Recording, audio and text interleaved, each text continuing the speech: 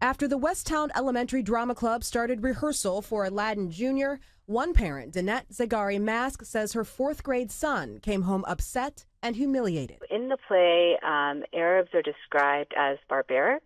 Those are the exact words that are used. And the actual play was very controversial, apparently, in the early 90s. The play Aladdin Jr. is adapted from the popular 1992 Disney film Aladdin.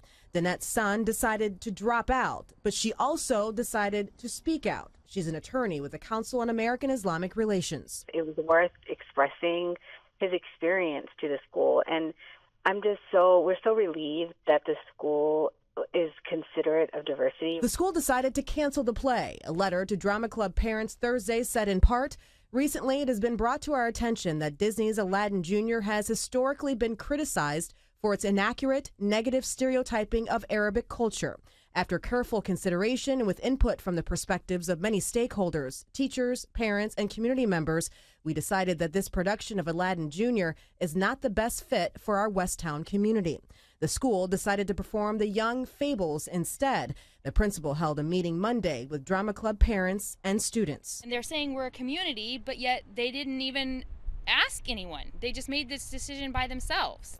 And it's kind of disappointing. I think they did a really great job of explaining why they came to the decision that they came to. One of the parents explained that her child was extremely hurt by the depictions of his own culture and felt that a change needed to be made. And so I think it was definitely the best outcome.